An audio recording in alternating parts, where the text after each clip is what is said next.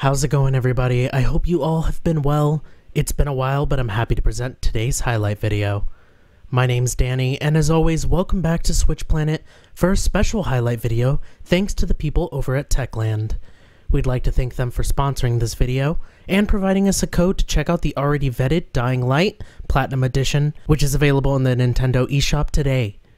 The Platinum Edition contains the base Dying Light game, as well as all previously released expansions, such as the following: 2 alternate game modes, Bozak, Horde, and Hell Raid, and a ton of costumes and craftable weapons. All for the low price of $50, which is a more financially friendly way of playing Dying Light to the fullest.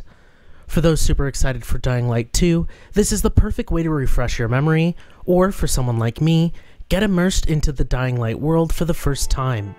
With all that on the table, let's dive into Dying Light Platinum Edition and why it feels right at home on the Nintendo Switch.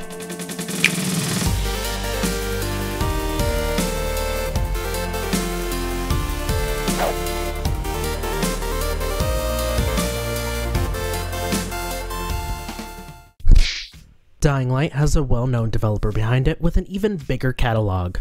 Techland is responsible for developing the open-world zombie title, and has been responsible for other video games such as the Call of Juarez franchise, and the Dead Island series. Techland does what they do best and takes a lot of what Dead Island offered 10 years ago, and massively improves upon it in Dying Light. Based in Poland, Techland was officially formed in 1991, promising the push in creative boundaries, and striving to make perfect video games for us, the gamers. With the pedigree of the Call of Juarez series and the breakout hit Dead Island, which is where Techland's journey into the zombie killing genre started, we can see where their most recent endeavor takes its best qualities from. Dying Light was released in 2015 and was a huge success, breaking the record for a new survival horror game and amassing a player base of over 17 million people towards the end of 2019. With the continued support through expansions, weapons, and support for multiplayer, it has finally made its way to the Nintendo Switch console to thrive. We take the reins and control Kyle Crane, a GRE operative who is dropped in Harran where the outbreak started in order to recover very important documents that could lead to some sort of cure. Although the drop in Harran isn't so pleasant for us, we begin to unravel the different factions and players that are surviving day by day in a completely different world than that of the outside. Kyle Crane, determined to complete the mission, envelops himself in the world around him and adapts to this apocalyptic zombie mess. As the story unfolds, not only do we start to make the hard decisions, but Kyle Crane begins to question who's in the right and who's in the wrong. These different factions Crane deals with are the somewhat normal band of survivors located in the tower, and the ruthless militia led by Rise, who is slowly taking control of all of Harran. A big strength of the game is not only keeping us on the main path to develop the story, but encouraging side quests as well, which not only have small bits and pieces that strengthen the main storyline, but also give more context to some of the characters we come across briefly. Side quests also give us a switch up in the dark and gloomy tone to something a little more silly. Shakur didn't want visitors. Shakur shouldn't have sabotaged the fence at the fishing camp. What? What are you talking about? That wasn't Shakur, that was Gas Mask Man.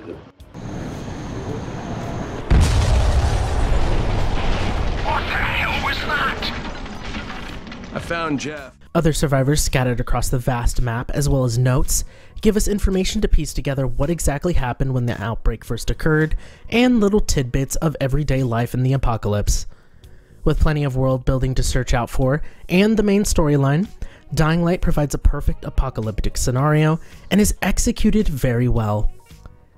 The mechanic that stands out, and is essentially the shining jewel of Dying Light, is the parkour feature that is key to survival. The map allows us to climb, run across, jump off to not only get to areas of the map faster, but avoid the endless hordes of zombies on the ground. For some, a brute force approach is the best way, but Dying Light lets you know that not just one person can take on the entire zombie horde, they just keep coming. Although either avenue you take will reward you with experience in that certain category, you see Dying Light has a very meticulous skill tree that is split up into 3 parts, minus the legendary skill tree, which was added later when the following expansion was released. The skill tree contains agility, which primarily focuses on different techniques that could be used, like vaulting over infected, shoving your foot in their face, but as well as overall stamina and how long you're able to run without getting tired. There's power, which allows you to spec into heavier swings, new craftable items, but also giving you the opportunity to do more damage with weapons.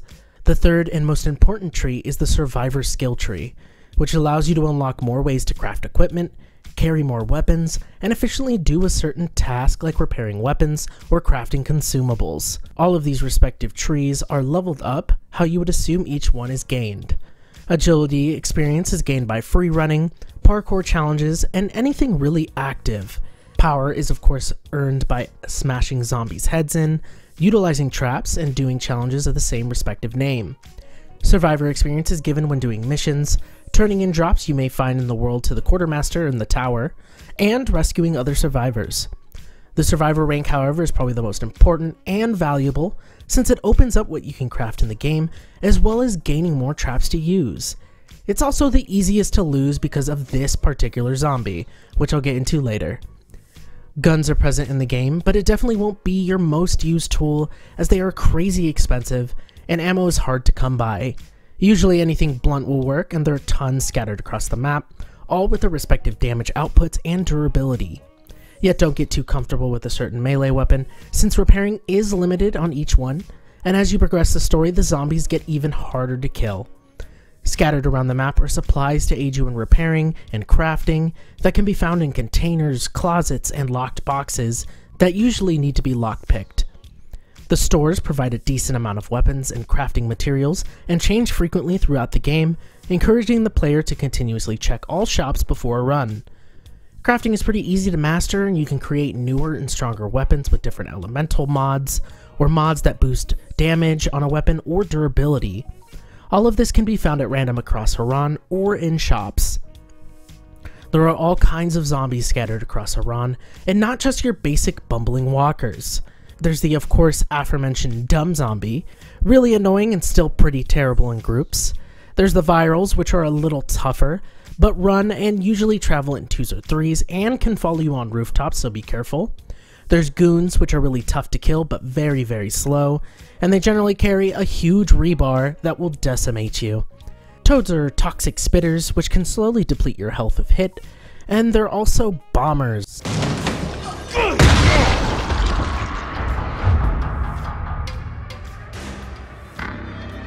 which every time I see one I get scared, swing, and then immediately die. Yet these types are only the zombies you come across during the day. At night are night hunters, which are really fast and super mean. Of course, there are a lot more types of zombies throughout the game, but some should be left as a surprise for you. I would be doing a disservice if I didn't mention the additional content that can be played other than the base game, including the Hell Raid game mode. This is separated from the continuity of the game and acts as a game within a game. It's a dungeon crawling first-person RPG with new twists on the infected and new items and weapons that make it a really fun time. It is very heavy in the fantasy aspect, and it's great. Bozak Horde is a fast-paced challenge expansion. Be the Vampire allows you or another to be the Night Hunter, which can happen during the night phase of your playthrough, which is terrifying, but it's very fun PvP. A sort of prequel expansion following Kyle Crane before the events of Harran, and of course the supported multiplayer that you can play with your friends. With the base game on top of all the additions, Dying Light has a buffet of things to do. With such a big game, the fear of rendering and overall performance comes to mind. This is true for a lot of open world titles. Although Dying Light is a port, on the Nintendo Switch it didn't bother me one bit, and it still looks pretty good, taking full advantage of the hardware as best as it can. Rendering through the areas is seamless and not even noticeable at times, especially when going at fast speeds across the rooftops, and I did not feel a single dip in the frame rate, even when being overwhelmed by tons of zombies. For the Nintendo Switch, Dying Light still is a shiny toy for those who haven't experienced it, and it looks pretty good. I played on a Nintendo Switch Pro controller on a big screen TV, and it was all very great. In handheld mode, I didn't see any dip in quality. The game still functions properly, even with the Joy-Cons. Although it is a port, it is a fantastic example of what can be achieved by a certain developer, no matter what the console. Dying Light is the perfect title to pick up for open world players and zombie players alike. There's so much packed into this title, especially with all the quality of life improvements, expansions, and content that Dying Light has done over the years. This is a complete game, and was a ton of fun to play through for the first time. Whether it be the main story, combat, or even all the different side quests, it has definitely got me excited for the second installment. Again, we'd like to thank Techland for sponsoring this video and providing Switch Planet a code to experience the game, and of course we'd like to thank all of you for all the continued support. We hope to see you guys in the next video, and if you haven't already, please consider giving us a like or comment, tell us what you think about Dying Light or the video. Make sure to subscribe, and we'll see you next time here on Switch Planet. Okay everyone, thanks so much for watching. If you liked that video, please leave a like and subscribe, and ring the bell if you want to get notified when we release new content. We hope to see you in the next video.